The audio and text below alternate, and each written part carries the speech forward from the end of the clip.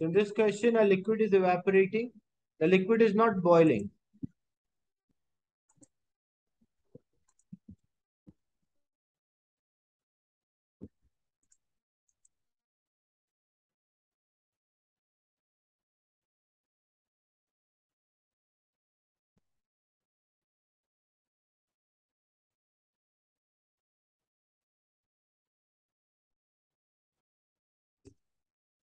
So when we check the statements,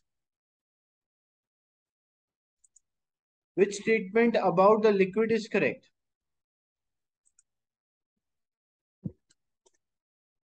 Any molecule can escape from any part of the liquid? No.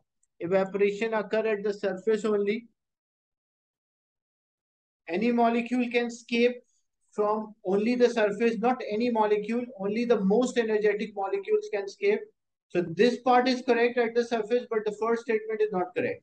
Here, any molecule is wrong and any part is also wrong. Then only the molecules which are having enough energy can escape, and this can only happen or occur at the surface. So evaporation can only happen or occur at the surface. So the correct answer for this one is C.